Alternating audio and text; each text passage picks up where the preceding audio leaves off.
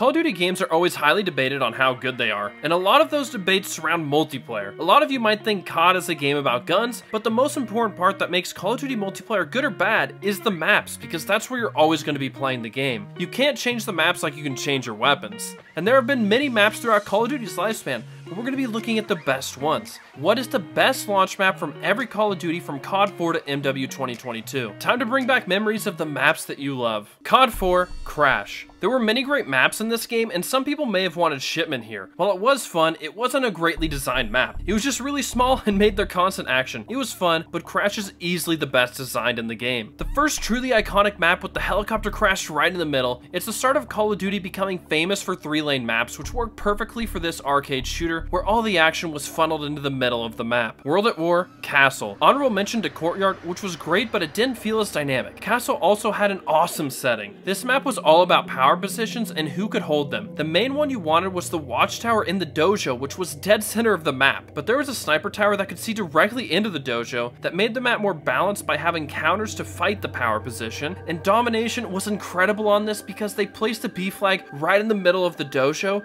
which was already highly contested in other modes. It made all the action lead to the middle for epic battles. Modern Warfare 2 Terminal. I'd like to give an honorable mention to High Rise, which was fantastic, but when I think about the Modern Warfare series for multiplayer, I immediately think of Terminal, which was an airport and is from one of the most controversial campaign missions ever, No Russian. That thing was messed up, but the map isn't messed up at all. It is a medium-sized map that plays fast because all the combat is drawn toward the tarmac. People are in the airplane, on the walkway looking towards the plane, or on top of the building to the side of it. More than half the map is inside, but killstreaks still work amazingly on this map because they put openings in the roof so that your airstreaks could still go to work and you'd be rewarded for playing well. Call of Duty has lost the care and thought that they used to put into their maps. Black Ops 1 Firing Range. Many people probably wanted to see Nuketown here, or Summit, Jungle, maybe even WMD. Black Ops 1 had the greatest rotations of maps at launch ever, and it was difficult to pick, but I came to the realization that Firing Range is my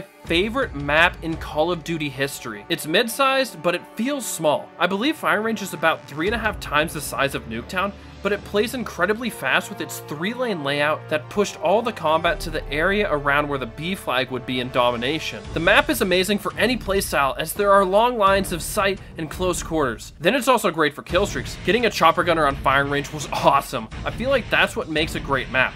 Fast pace, any playstyle or weapon can work on it, and you get rewarded for getting kill streaks. Firing Range does this just as well as any of the other god tier maps. If you guys are enjoying this video, please make sure to like it right now and subscribe for more Call of Duty and Warzone content. Modern Warfare 3 Dome. And I'd like to give a couple honorable mentions to Hard Hat, Mission, and Resistance. I love those 3 maps, but Dome was just a little bit better. This was definitely the smallest map in Modern Warfare 3 at launch, but it's much bigger than your average smallest map of a Call of Duty, which I think was a nice change and gave you more ways to play it.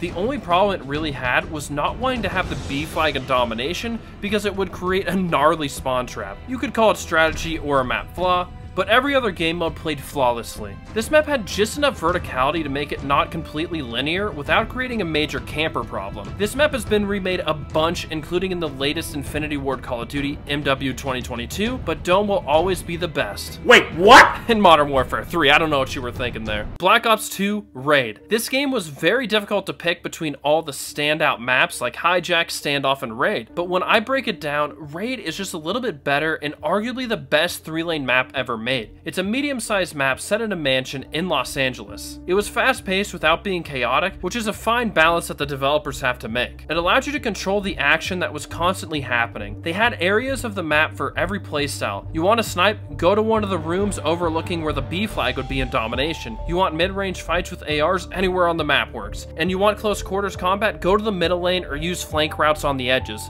A map made to perfection. Ghosts, Freight. You probably thought Strike Zone should be the pick, but it's actually a reimagining of Dome from Modern Warfare 3, and I didn't want to pick any remakes for the best launch maps as they're unoriginal to the game, so that will come into play later on in the video as well. And with Strike Zone eliminated, Freight was the easy choice in the game, filled with subpar maps and only a few good ones. Freight was a medium-sized map that felt like 2 small maps put together with a train track in between, and it did a great job of using verticality, giving the map more depth. I had some of my best games playing on this one. Advanced Warfare, Detroit. It's relatively small and fast-paced, and one thing it did differently than most of the maps in Advanced Warfare was remove a lot of the verticality. This game really wanted you to use the advanced movement, and they made maps generally that had way too much verticality, and that's why Detroit was a fan favorite, because it played more like old school Call of Duty. This was just good old frantic COD that was more about the straight up gunfights instead of jumping around. Black Ops 3, Combine. This was your standard fast-paced COD map, but it did a great job of incorporating the advanced movement from double jumps to wall running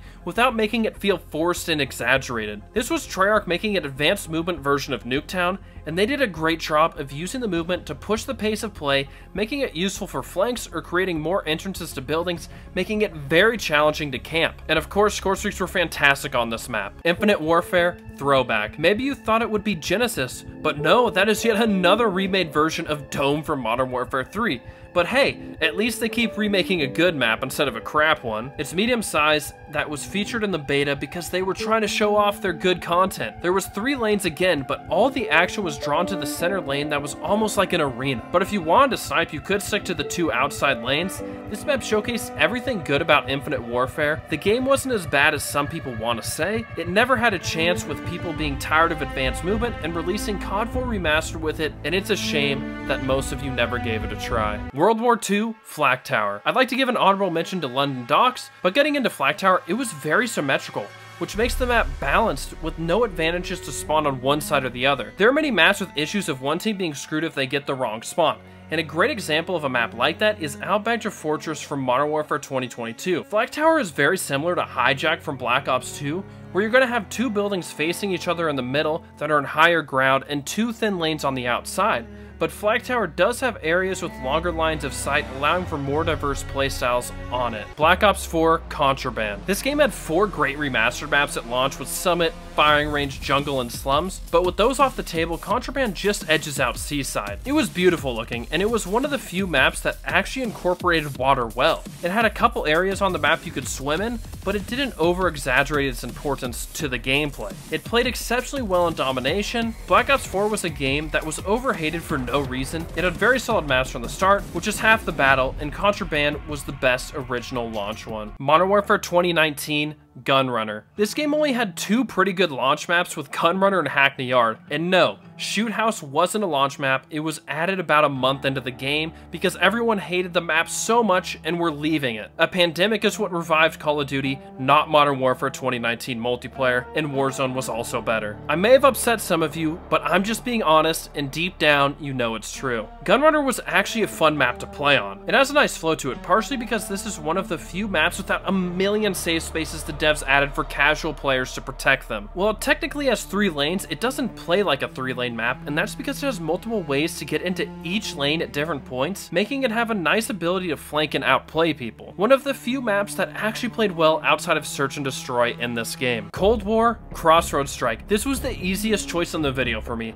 I absolutely loved Crossroads Strike. You guys know how snow maps work. They either suck or are great. It's a fundamental Call of Duty fact. And Crossroads has an extremely fast pace, but that works well with the higher time to kill in the game because it feels controlled even though everything is moving so fast. And even though the skill-based matchmaking is thick in Cold War, I still had my best games playing on this map. Vanguard, Bow Cage. I was having a little trouble deciding on which Vanguard map to put here, so I asked Expert Fusion for a little bit of help, and he helped me narrow it down, and I ended up going with Bow Cage over Doss House, because one map was just for grinding levels out on weapons mainly. Make sure to check out Expert Fusion's channel. He makes some great Call of Duty content, and make sure to comment Ascend sent you. I want to give a shout out to Vanguard. This game was hated by the community, but they actually gave us content at launch, unlike other recent Call of Duties, with 16 launch maps and only 2 of them were remakes. I think they deserve a round of applause for that. So what made Bow Cage stand out? First, it was in a farmland, giving the map a little extra color, and I always like COD to have more color in their maps, which is part of the reason I like Treyarch's style the most. But Sledgehammer did a great job here. It's a 3-lane map that is fairly skinny, creating long lanes, but most of the action is drawing to the middle between the 2 main buildings. This leads to fights over power positions that keep the action constantly happening, and it plays great in all game modes. Modern Warfare 2022,